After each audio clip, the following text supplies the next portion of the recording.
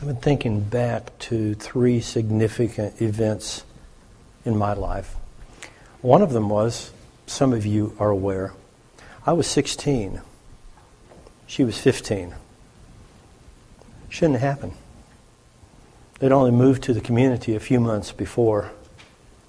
I had a house built. It was on a hillside. It had been raining. Andrea was walking outside the house, overlooking the cliff. Ground gave way. She fell about 50 feet, hit her head at the bottom against a tree. When they found her, she was unconscious. They rushed her to the hospital. There was a clot in her brain. They did an operation, a brain operation, and for 3 days. For 3 days, Andrea was in a coma.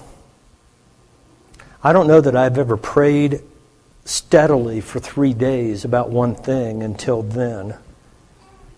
I remember going to bed and sleeping for 2 or 3 hours and then going back to the hospital to be with her. I was close to the family, felt closer to her. We were friends. I stood by her side in ICU when they didn't allow family or a distant family or friends certainly not to be in the room, but I convinced them I was her brother. Yeah, it was true. We're related by blood, just not our own. And so I stood by her side and held her hand and begged God to heal her.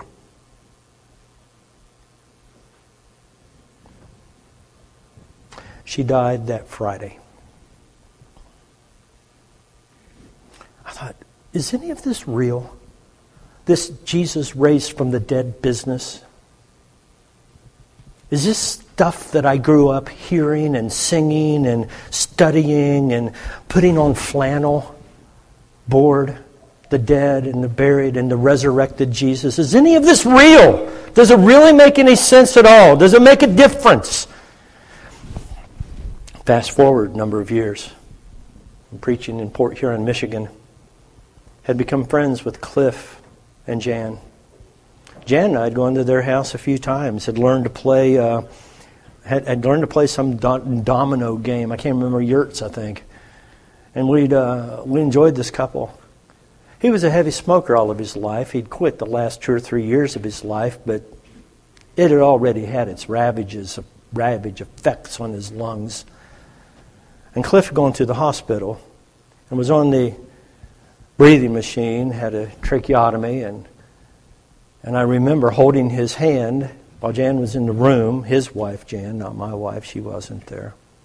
I was holding Cliff's hand and I remember praying for him, and while holding his hand, he took his last breath. I'd been with bodies before of people who had died, but I'd never been with someone when the last breath had been taken. To say that that didn't shake me would be a lie. I didn't watch a spirit leave his body, but I watched a man die. And once again, in my early 30s, I asked God, is any of this real? This resurrection of Jesus, does it really matter? Fast forward to just 3 years ago. Many of you walked this journey with me. You saw Jan and the effects of the cancer, and how in 3 to 4 months we watched a woman in her 50s turn to a woman in her 80s physically.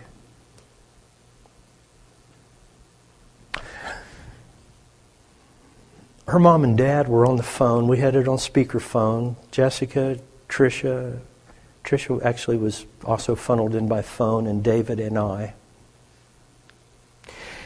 And Jan's mother prayed on the phone.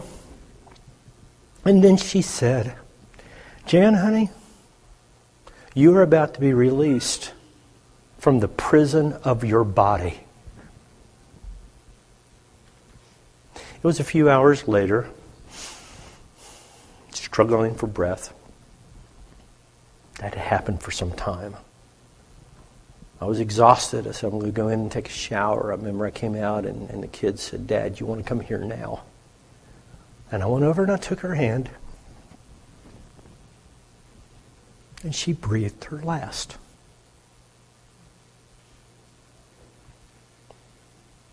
Is any of this real? Does it really matter? Is Jesus really alive? Because if he is, this makes sense. And if he's not, none of this makes sense. That's where I was and that's where I am. In all three occasions, I have preached way too many funerals in my short time on this world. Way too many young people. Babies who should have never died. It's not right. It's not fair. Teenagers. Young adults. Parents. It ought to be like my grandmother who made it to 100 years and 43 days. That ought to be. But let me tell you, there are two things that are not beautiful. One is the aging process. Now, I understand. Wrinkles are good, and we ought to celebrate every wrinkle and every gray hair, and I've got a few, and I celebrate every day. But the point, every day you're on this side of the grass is a good day, right? The fact of aging and death were never intended to be the beautiful part of life. As we exit this world in a natural way, and our bodies begin the process of entropy, going back to the ground from which it was created. One day, this whole body, should I live long enough to die of a natural cause? Some have placed bets. I'm in so many accidents. But here's the point. The body will somehow die. This machine in which I live will die, go back to the ground from which it was made. But I sincerely believe, the real me who lives inside this body, will continue to live on. God created me at a specific point, and I have no end. God created you at a specific point. When the egg and the sperm joined, you came into existence. Life started. A human being began. You were born into the world, and God had created you at the beginning, and you've lived this long that we're standing here, sitting here together talking about life and death matters. And should we all go out the exit in a normal, natural way? Isn't it weird we talk about death as if it were natural? Never intended.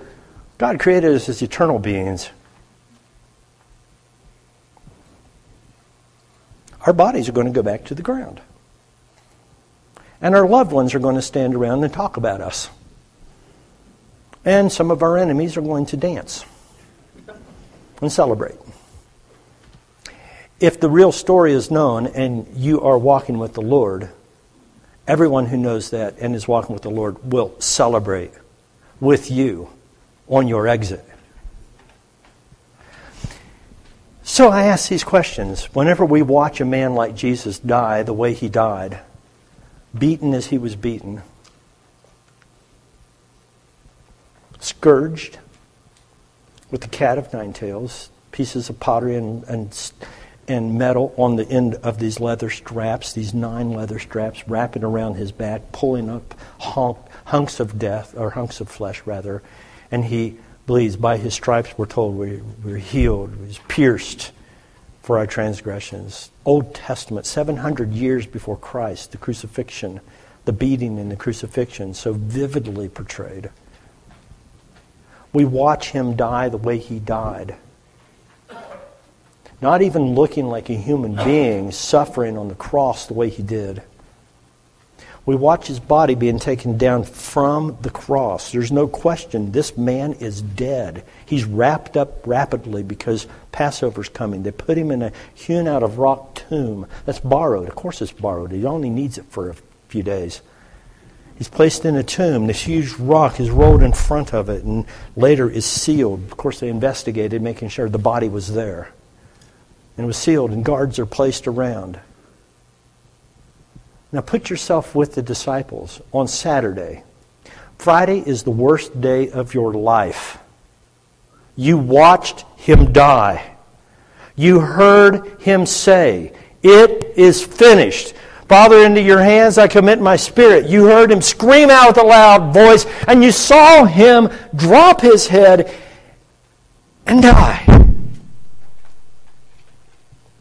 You were there when they put his body in the tomb. You were there when they put the stone in front. You were there when everyone walked away with their eyes swollen and tears pouring down their cheeks. You were there. Your own eyes were swollen. The tears were dropping in your cheeks.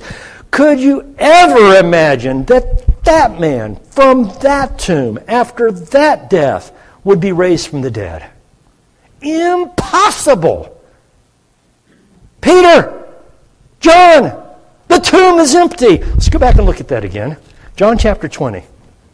It's the first day of the week. Mary Magdalene came to the tomb early, while it was still dark.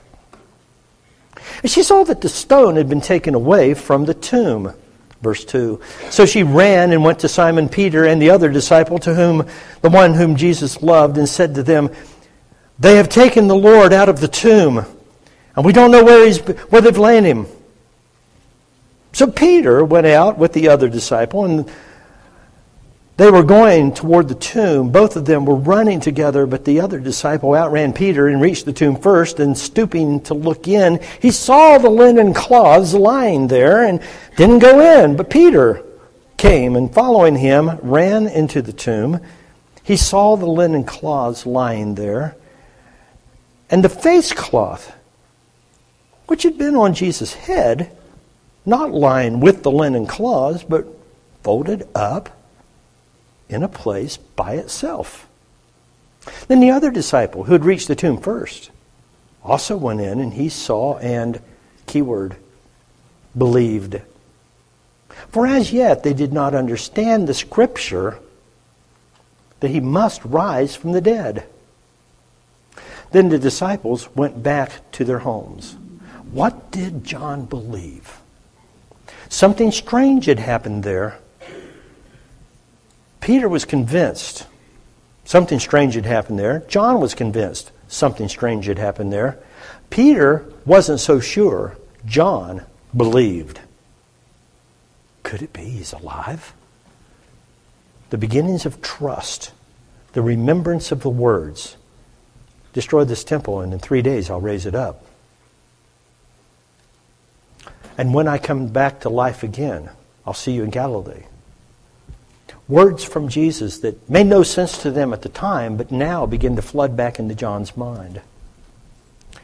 Let's pick back up there and continue to read. But Mary stood weeping outside the tomb, and so they left, but Mary stayed behind. She obviously ran with them back to the tomb. And she wept. She stooped to look inside the tomb. And she saw 2 angels in white sitting there where the body of Jesus had lain, one at the head and one at the feet. They said to her, "Woman, why are you weeping?" She said, "They've taken away my Lord, and I don't know where they've laid him." Having said this, she turned around and saw Jesus standing. She didn't know it was Jesus. And he said to her, "Woman, why are you weeping? Whom are you seeking?" Supposing him to be the gardener, she said to him, "Sir, if you've carried him away, tell me where you've laid him, and I will take him away." Jesus said to her, Dale Carnegie said, "There is no sweeter sound than your own name being spoken." I wonder how this sounded to her when she heard Jesus say, in a very distinct tone that was recognizable to her, "Mary." She turned and said to him in Aramaic, "Rabboni," which means teacher. He said, "No, don't cling to me. I've not yet ascended to the Father. But go to my brothers and say to them, I am ascending to my Father and your Father, to my God and your God. Mary Magdalene went and announced to the disciples, I've seen the Lord! And that he had said these things to her. Now we're told in other accounts, Matthew, Mark, and Luke, they had trouble with that testimony. I have a question for you. Why do you suppose Jesus appeared to her and to the other women first? Why did he give them the privilege of being the first ones to proclaim the message of the resurrection to a group of men who had a difficulty accepting it? What do you suppose is going on there? Is there anything going on there? I have a feeling, some of you women are going, yeah, that's right, I have to tell you what it is. And some of you guys, because you're still stuck in this male chauvinist pig position, oink with me, please. Here's what I think God's doing. He's flipping everything on its ear. He's turning everything on its ear. He who should not be alive is now alive, and those who should not be speaking about him being alive are now proclaiming it to the world, at least to the disciples, who should have believed, but they doubted.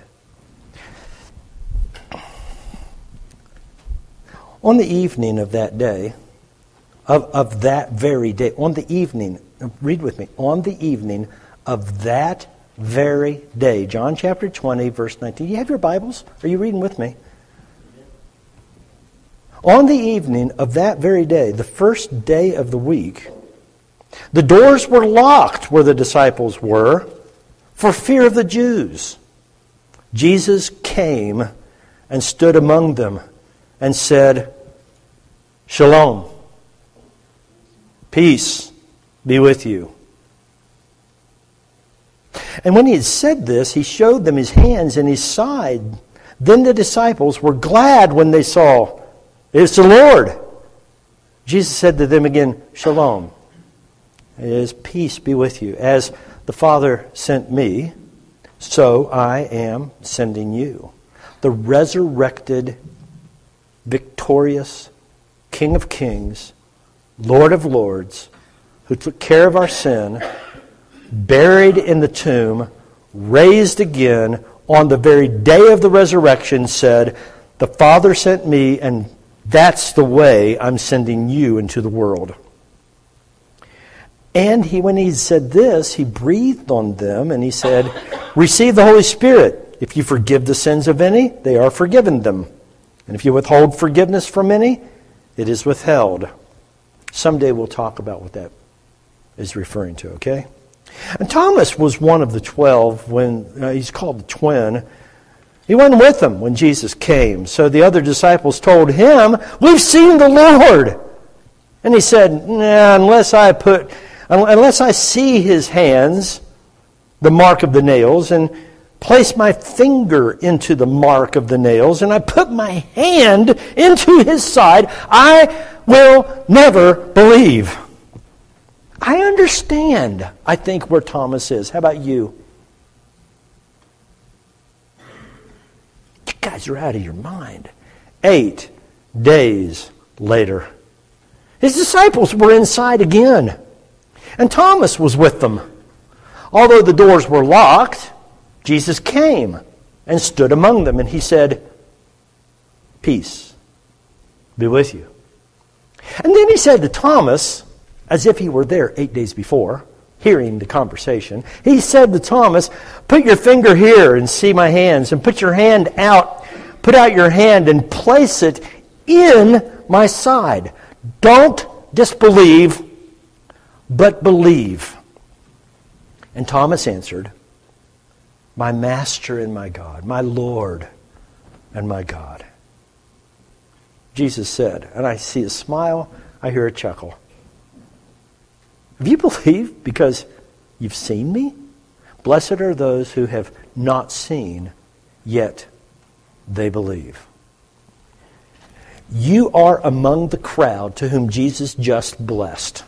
You are part of that company of believers that Jesus has said, more blessed are you, that you haven't seen. You didn't put your finger there. You didn't put your hand up his side. And yet you believe. You put your life on the line. You have accepted the resurrected one. You've taken him as the solution to your life now and the hope of your life forever. You have accepted from him forgiveness of sins, the love of God, and a change of state where everything is now gone. All has become new. Everything has changed. Everything has now become new. You were the sinner. You are now the saint. You were the condemned. You're now the redeemed. You were the dead. You are now alive. You were the ones who were dishonorable, and you were alienated, and you were hostile to God. You are now brought near, and you are friends of God. You've accepted his love. You are filled with his joy. You are honored, glorified, justified. You have a new heart beating in your chest. You are a child of God. And that's what Jesus has done, and he accomplished it in two things: the empty cross and the empty tomb. And you participated with that. Read with me now Romans chapter 6. Romans chapter 6, the beginning portion of this. He says, what are we going to say? Should sin keep on controlling us? Should we keep on living in sin so that grace may abound? By no means. How can we who died to sin still live in it? Don't you know that all of us who were baptized into Christ Jesus were baptized into his death?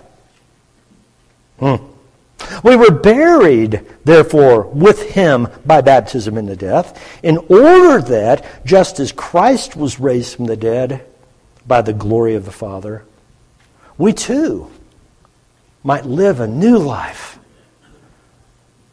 You are new, lived people.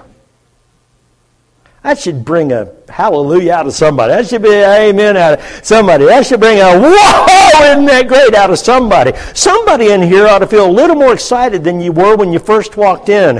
When I first began this message in a tone of doom and confusion and bewilderment, it is now the solution has been offered. The one who is the answer to life gave his life, was buried, and 3 days later is alive, and that tomb is still empty. That's good news. That is our testimony. You say, I don't have a personal testimony. I don't know. I haven't heard his voice. I didn't see him. You have a testimony. You who were dead are now alive. You who were lost are now found. You who were blind, that's where, you who were blind now can see. That's you people. That's me people. That's me people. That's our testimony. Hallelujah. There we go. If we've been united with him in his death like this, we're going to certainly be united with him in his resurrection like that. You and I have already participated in our own funeral the day we were baptized into Christ. When you surrendered to him and you said to him, my Lord and my God, I don't know everything that means. I don't know what it means to completely surrender to your will. I don't even know your will completely yet. But as I learn your will, you're going to get more and more of my life. On that day, you decided you're going to surrender yourself to Jesus. You were buried with him. That's what this water tub is for here. That's what the rivers were created for. That's what the lakes are for. That's what the water trough is for. That's what the bathtub is for. When you're ready to surrender to Jesus, where there's enough water to cover you, there's enough for you to be buried in Christ. And it doesn't matter when it is or where it is. It doesn't have to be a Sunday morning. It'd be great, wouldn't it, if it was an Easter Sunday morning on his resurrection day that you celebrated your own resurrection. And his death and burial and resurrection. We're not going to hold you there for 3 days. We're going to bring you up in 3 seconds. But the point is you're going to go under and you're going to come out. And when there may be enough sin we need to hold you down for a little while. But the blood of Jesus washes clear. And we say to you, dead, and you're buried and brought out, now alive. We'll sing happy birthday. It is a new day. It's a new beginning. It's a whole new start with well, you're still stuck in the flesh. You're going to have trouble with it, but a fresh, clean start. I'm here to tell you good news. I'm an ambassador for Christ, begging you, why don't you be reconciled to God? Why don't you let him? Look at Colossians now. In light of I feel like I'm getting a little excited. I hope you are too. Colossians chapter 2. Colossians 2, we're going to start in verse 8. You got your Bibles? Open them up. That's page 1778, by the way. Colossians 2. We have bookmarks back here in the back that have been anonymously donated. And back on these two tables, if you'd like a bookmark, and they all have the books of the Bible, you've been challenged by this anonymous donor. If you don't have the books of the Bible memorized, take those and learn them. They're back here on the back. And for the younger ones in particular, work on that. When I was 6 years old, I could say the books of the Bible faster than any person in our church. You can do that. Okay, Colossians chapter 2, verse 8. See to it that no one takes you captive by philosophy and empty deceit, according to human tradition, according to the elemental spirits of the world, not according to Christ. Watch. For in him the whole fullness of deity dwells. Notice the present tense of the verb. Dwells, presently dwells, bodily. Jesus gave up his place next to God as God, taking on our humanity, died in a body. The body was buried. The body was literally, physically raised from the dead, and in the process of ascension into heaven, glorified and spiritualized. I have no clue what I just said. I cannot explain it, except to say he is presently bodily. He is the God-man. It was an eternal sacrifice. This was not a temporary visit. This was something that changed him forever. Forever. Voluntarily.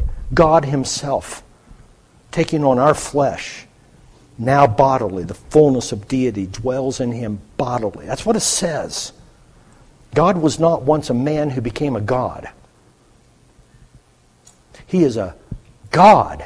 He is the God who became a man. Jesus the Christ. Bodily, fully. Stay with me, because this is where it really gets cool. All right? Up until now, we've read something neat about Jesus. This is where you put your name in. Ready? Verse 10. And you. On the count of three, I want you to put your name here. And you. Ready? 1, 2, 3. Kevin has been filled in him, who is the head of all rule and authority. In him, you, put your name there, were circumcised. With the circumcision made without hands, by the putting off of the body of the flesh, not by that kind of circumcision, but by the circumcision of Christ. Here's where it happened. Having been buried with him in baptism, in which you were raised with him. This is the emphasis of it all. Baptism does nothing if we leave you under the water. Okay? Having been raised with him through faith in the powerful working of God, who raised him from the dead. You attended your own funeral, but you also celebrate your own resurrection. This is where the power of it all comes in. This is where the meaning comes in. This is where all of the Old Testament and the New Testament, I can believe it all is true if the resurrection of Jesus is true. I'm sitting across one of my students at Boise State University. We're talking about death. We're talking about the possibility of resurrection. And I told him, I said, I am more confident that Jesus Christ was raised from the dead than I am that you're sitting across the table from me right now. If I were to see a miracle performed, it would not deepen my faith any more than I already am convinced Jesus Christ is alive. That is your testimony. It's not just mine. It's been 2,000 years, but a day is like 1,000 years, and 1,000 years is like a day. So from God's perspective, Jesus has only been gone a couple days. He was raised on the third day, maybe around 3,000. Maybe in the next 5 minutes. That's just it. We don't know when he's coming back. He's either coming back or you're going to die. One of those orders. But one of those two things is going to happen. He's coming back, and those of us who were still alive at that time will be changed. Immediately. Twinkling of an eye kind of stuff. Our bodies are going to be changed. We're going to float up and be with the Lord forever. I don't know what that means either, but that's what it says. And but those who are dead in Christ, they're going to be raised first. We're going to precede that. 1 Corinthians chapter 15, 1 Thessalonians chapter 4. Go ahead and write those down. You read them later. 1 Corinthians 15, 1 Thessalonians chapter 4. Watch the dead and the resurrected ones. We conclude with this. 1 Corinthians chapter 15, the very last set of verses. The very, very last paragraph or two. 1 Corinthians 15, starting in verse 50. I'm going to read fast. You read fast with me. 1 Corinthians 15, verse 50. I tell you this, brothers, flesh and blood cannot inherit the kingdom of God, nor does the perishable inherit the imperishable. Behold, I tell you a mystery. We shall not all sleep, but we shall all be changed. In a moment, in the twinkling of an eye, in the last trumpet, the trumpet will sound, and the dead will be raised imperishable, and we will be changed. For this perishable body must put on the imperishable, and the mortal body must put on immortality. When the perishable puts on the imperishable, and the mortal puts on immortality, then shall it come to pass, saying that that is written, death is swallowed up in victory. O death, where is your victory? Death, where is your sting? In all three of those occasions that I told you about, my good friend Andrea, my friend Cliff, and my wife Jan, and I say, where is your victory? Where is your sting? It's been taken away. Christ has been dead, and He was raised from the dead, and He is our victory. And so we're saying the sting of death is sin, and the power of sin is the law. But thanks be to God, who gives us victory through our Lord Jesus Christ. You have that hope. I have that hope. You have that assurance. I have that assurance. Your body's hurting. My body's hurting. We are yearning and longing for the day when we're going to be raised from the dead. Either we're going to go through that 6-foot hole, or He's going to come back and take us home immediately. But we are longing for that day when our perishable bodies will be swallowed up in imperishability. Therefore, because of all that, final word on the matter. 1 Corinthians 15, verse 58. Therefore, my beloved brothers, be steadfast, immovable, always abounding in the work of the Lord, knowing that in the Lord your labor is not in vain. I'm here to tell you, there is an end to the thing that takes place on this world. There is no end in our relationship with Jesus that begins at our own resurrection. Eternal life has already started. We are the New Jerusalem come down from heaven. We are celebrating the feast of the wedding with the Lamb and the bride. We are the bride. We're not just guests at the table. We are the bride at the table. You're not brides. We, the church, bride at the table.